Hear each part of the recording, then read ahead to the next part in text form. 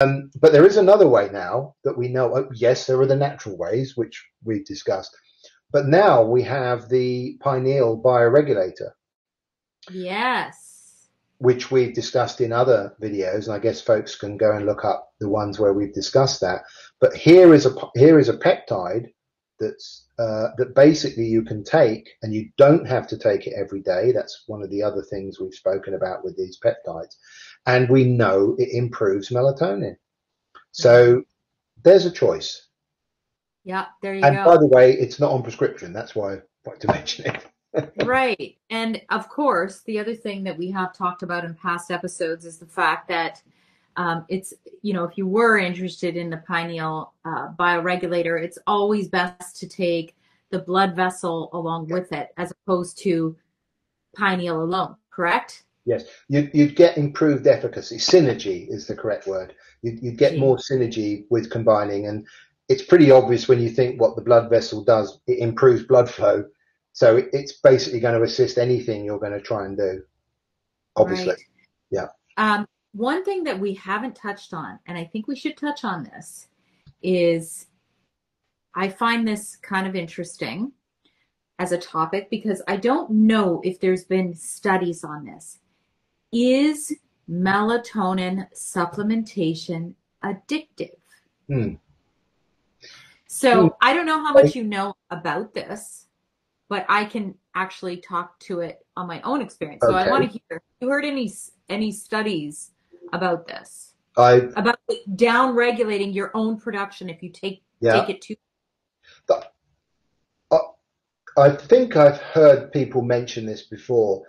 I don't believe there's any evidence that, let's put it this way. There are some people on this planet that could get addicted to anything, Yeah. whether it's alcohol or tobacco or cheese. I don't know. Um, there's always a group of people who get fixated on something. Um, However, I don't think there's any medical evidence of addiction to melatonin. Um, I've never heard of that. No, Uh, meaning, no. So, what's your story, Sandy?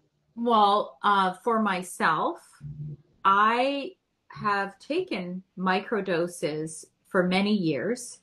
There are times that I don't take it. There are times that my kids don't take it, and it doesn't affect their own sleep. And I have personally measured my melatonin, and my melatonin is very high.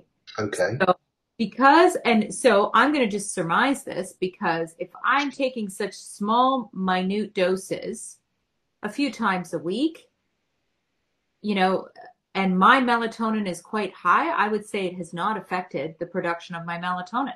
No, Be- right? I've never seen or heard, and I've seen some of the pathways for melatonin. You're absolutely right. There are some hormones in our body that will downregulate if we keep ingesting them, the thyroid being one of the most obvious examples. But I've never heard of any down. That's why I think the safety, again, that's another good point because it's another reason for the safety profile of melatonin. Yeah. That, the growth hormone would be another one. And, we know of, say, bodybuilders who've just overdone it with the injections of growth hormone, and now they're kind of stuck because the pituitary gland is no longer making any of their own um, Right. endogenous growth hormone. So there are definitely some glands that you have to be careful with, and that's why you should be working with a health professional, of course. But in melatonin's case, in fact, the hormones that are freely available on the American market at present, which is melatonin, pregnenolone, and DHEA. By the way, DHEA is a controlled substance in the United Kingdom, Oh, right? really? Possession of That's the mother hormone. possession of DHEA in London is a felony, Oh my goodness. right? Wow. A lot of people don't know that. It's a class 5 in the equivalent of the American rankings, but we don't call them numbers. We use other things. But yeah, how about that? So that just shows you. But what I want to say is those three hormones on which are on freely available on the American market, maybe on Canadian market, I don't know. I don't think there's any down regulation in them.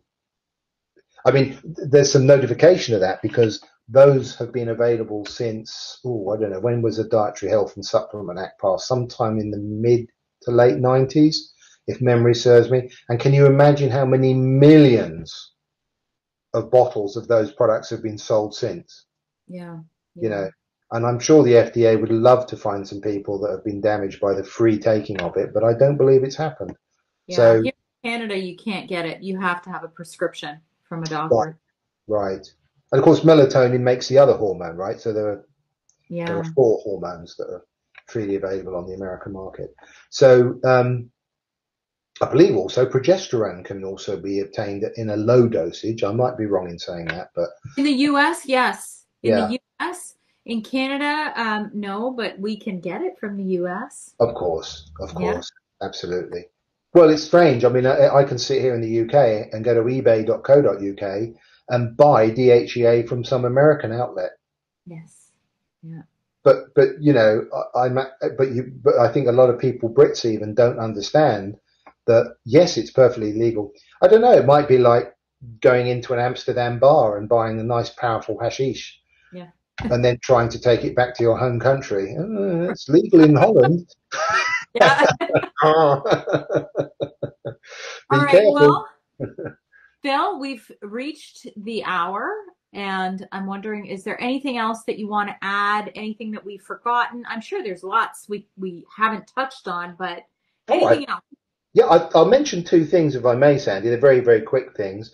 So I'm just going to say, if any folks out there haven't been bored rigid and would like to find out some more, or get some of the references to some of the things I've been talking about, then the two websites we have, I'm sure I'll just quickly mention them. We have Yes.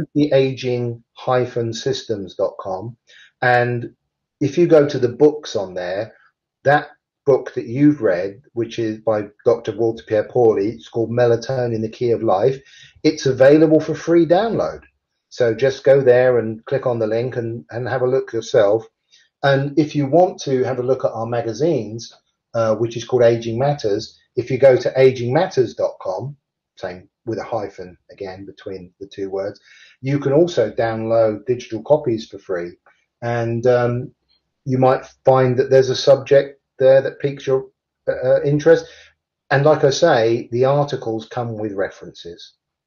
Yes, everything is studied with references, and this is one of the reasons I love it because it's not, and again, I'm not being a conspiracy theorist here. However, I'm going to say that not everything that has been well studied has to be backed by giant pharmaceutical money driven studies Mm, because there's a lot out there that's available. And I personally dig into all of it. I love it. mm. And I love my conversation with you, Phil. I will have the information, your contact info, and those websites you mentioned in the show notes. And please, anyone can contact me if you have any questions. And of course, I want to thank you today for coming, Phil. Oh, very welcome. I've enjoyed it as always. Thanks. All right, I've stopped recording there, and I've stopped recording Ta-da! here, Did we and